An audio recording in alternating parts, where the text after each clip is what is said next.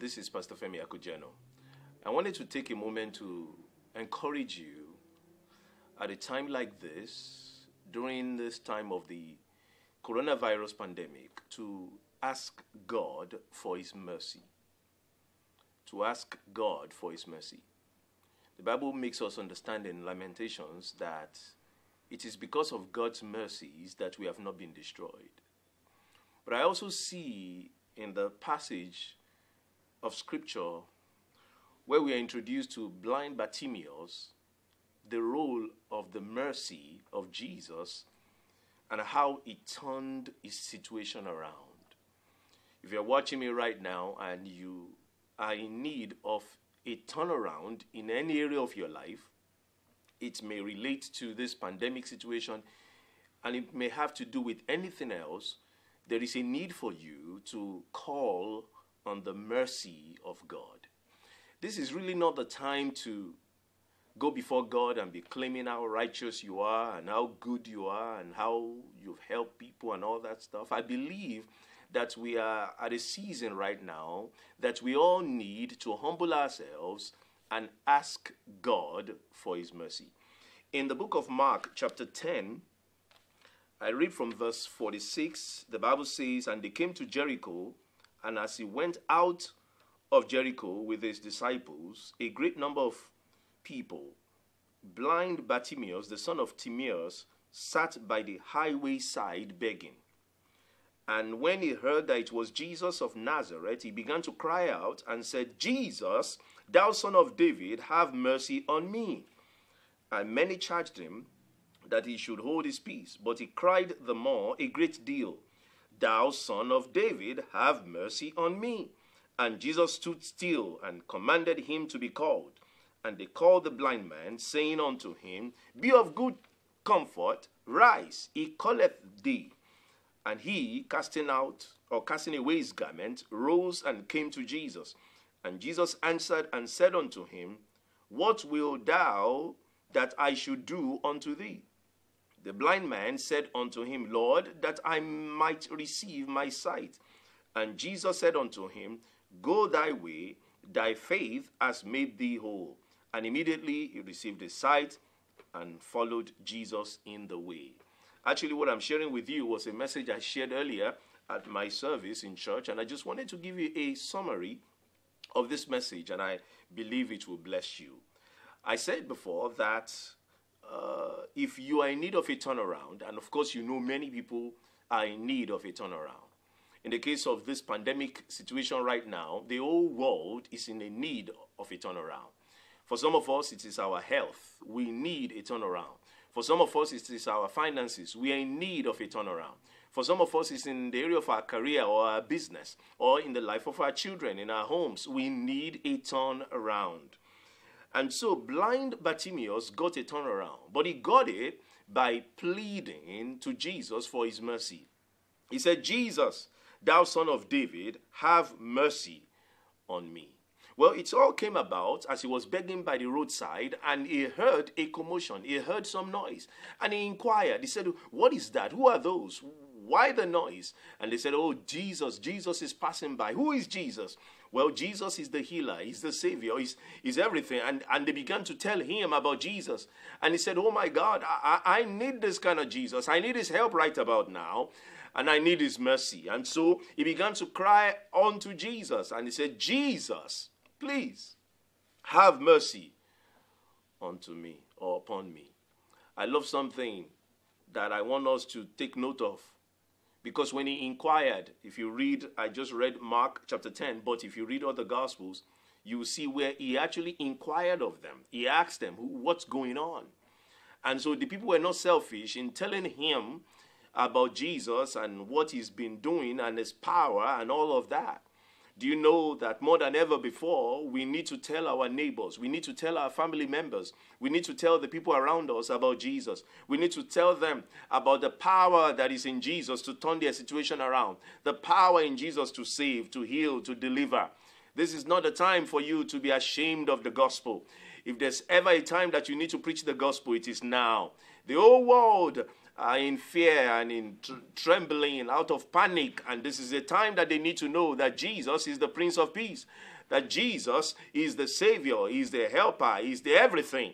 And this is the time that we need to open our mouth and share the gospel.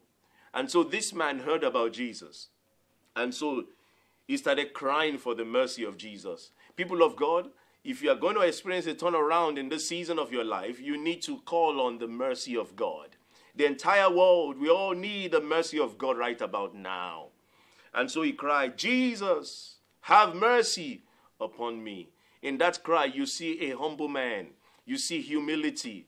We are not told how long he's been blind. We are not told his condition. We're not told whether he used to be a rich guy. We're not told what kind of education he had. We're not told nothing. But one thing we're told of is this.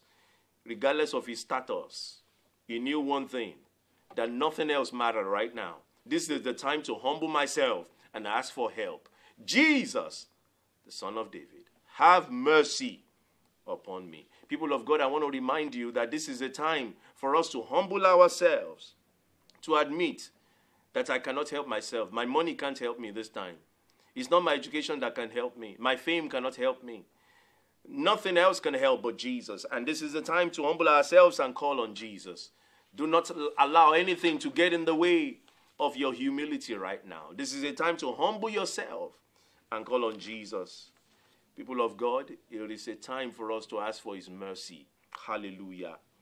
Now, the Bible showed us that after he started crying, Jesus, Son of David, have mercy upon me, the Bible says that many charged him, in verse 48, many charged him that he should hold his peace.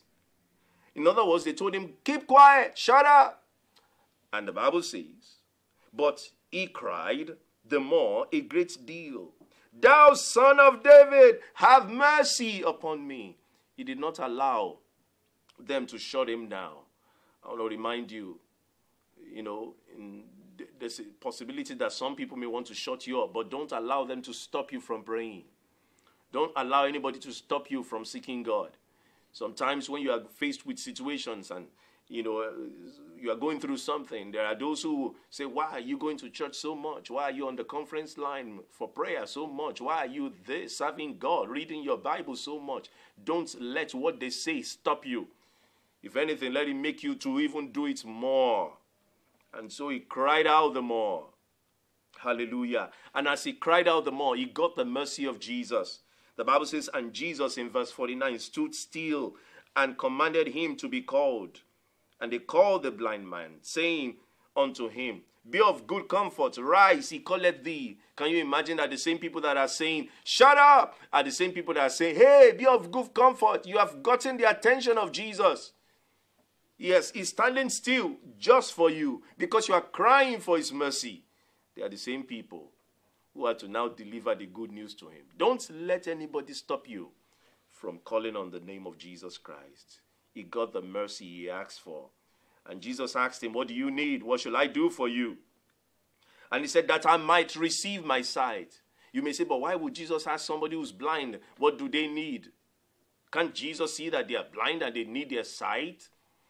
Believe me, there's a need for us to vocalize our need to God. There are some people, they are disabled. You would have thought they want to be healed. But to your surprise, you may find out they want to remain disabled so that they can get government checks for their disability. It is not everyone that you see apparently is in need of some kind of solution that's actually looking for the real solution. Some people want to use that thing as a crutch. But in the case of this man, he said, I want to receive my sight. And Jesus said, well, guess what? Go thy way. Thy faith has made thee whole. And the Bible says, immediately he received his sight and followed Jesus in the way. Jesus heard his cry for mercy. Jesus answered his cry for mercy. Jesus declared his healing. He said, by faith, your faith has made you whole. It's yours now.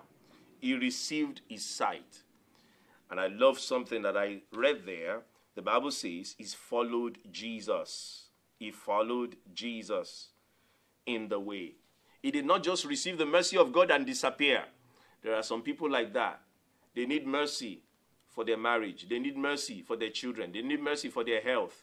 They need mercy for their job. They need mercy in one area or the other in their life. They get the mercy. They disappear. But not this man. He got the mercy of Jesus. He got his sight back and he followed Jesus. I want to remind you that if you are going to experience that turnaround in your life right now, and if we are going to experience a turnaround in this world right now, in the middle of this pandemic, there is a need for us to call on the mercy of Jesus. He will be merciful unto us. And after he has shown you his mercy, by his mercy he kept you alive, by his mercy took you off ventilator. Don't go back to the world. No, stay close to Jesus and follow Jesus. But people of God, I want to encourage you, wherever you're watching me from, that if there's anything you need right now, you need the mercy of God. If there's anything the world is in need of right now, it's the mercy of God. And this is a time for us all to humble ourselves and call on Jesus for his mercy.